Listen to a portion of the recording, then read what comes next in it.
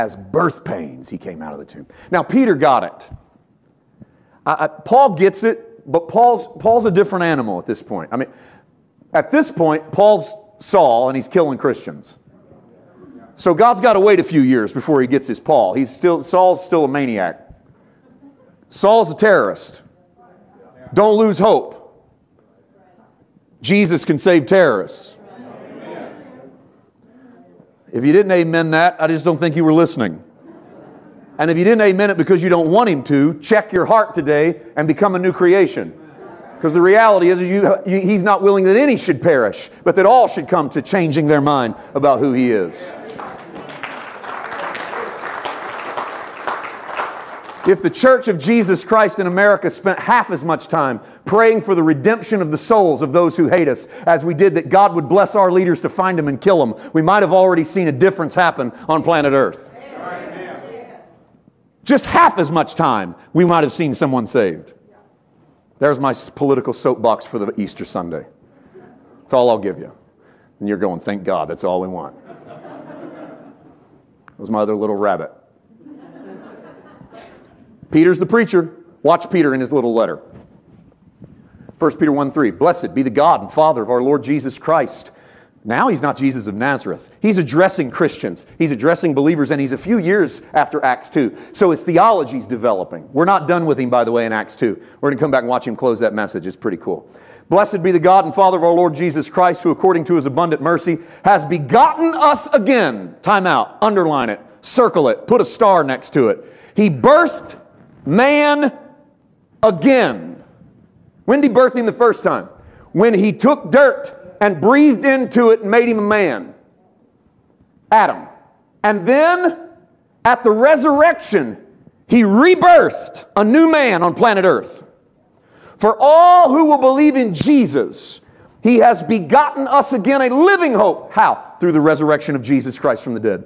So as God raised up Jesus, he was rebirthing man. In God, there's only two men on the planet. There's the first Adam and there's the last Adam.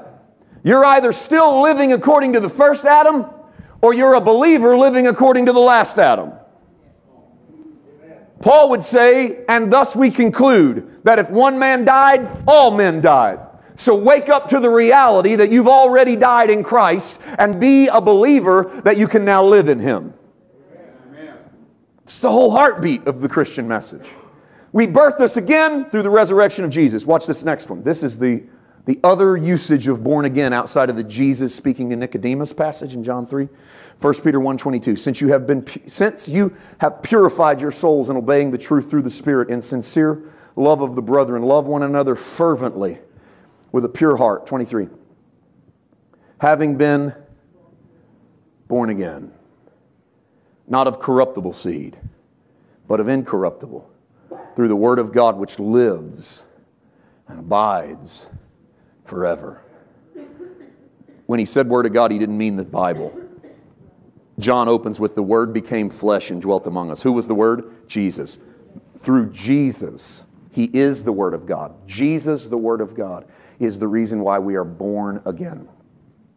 There has been a dichotomy created in the church between believers and born-again radicals.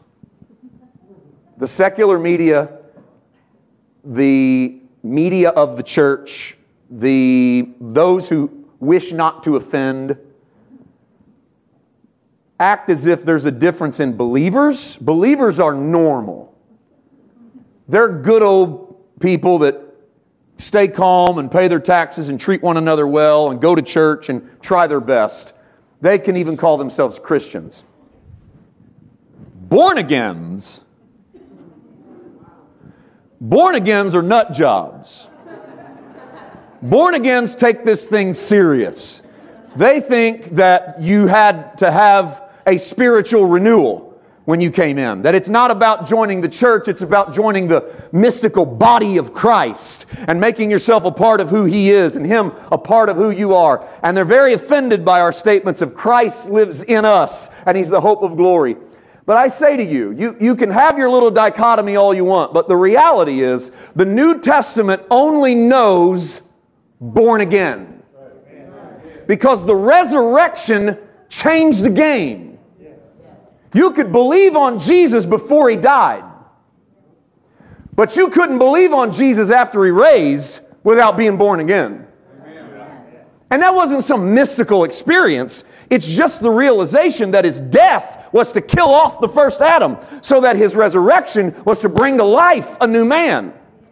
So Christianity is not about going out and getting recruits and signing people up for your church and picking them up in a van and making sure that you've got a second campus. It's about putting life inside of dead people.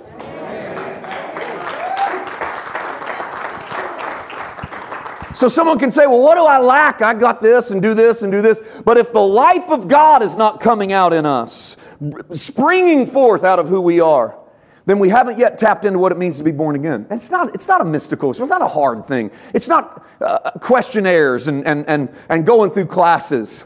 The new birth is waking up to a new reality, that I am alive in Christ and the old me is dead.